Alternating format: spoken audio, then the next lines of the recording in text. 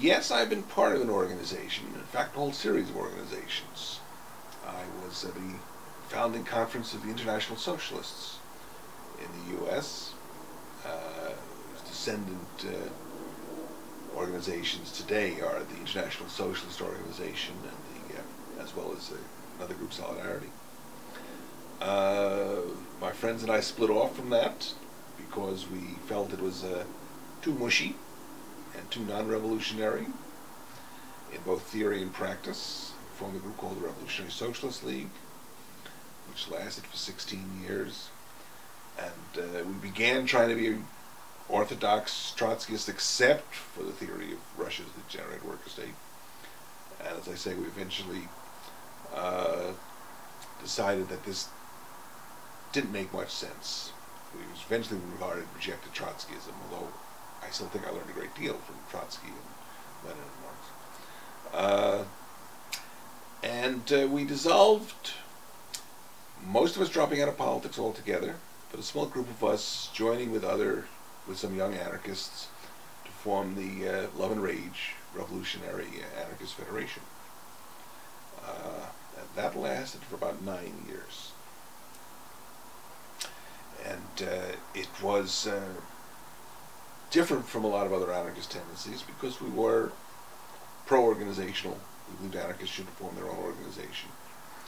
And supported struggles of the oppressed, and supported struggles of oppressed nations against imperialism, the struggles of women, the struggles of racially repressed groups, as well as, well, they were somewhat ambivalent about the working class at the time.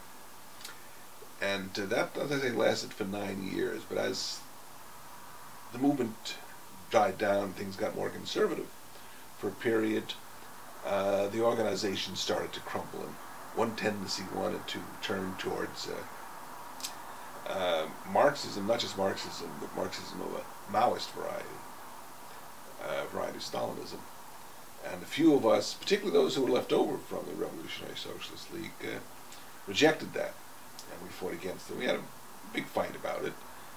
Most people just voted with their feet and just left, and the group finally dissolved.